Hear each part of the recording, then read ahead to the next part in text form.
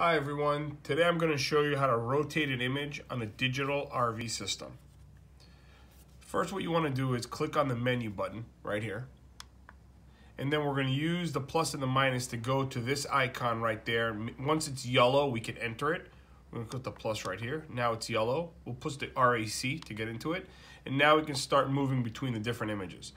You can do upside down and mirrored. You could do a front-facing version. This is good if you want to place your camera in the front of your vehicle, but most people prefer the right side up, the right side up F, and reverse. That's how it would look if it's a regular backup camera.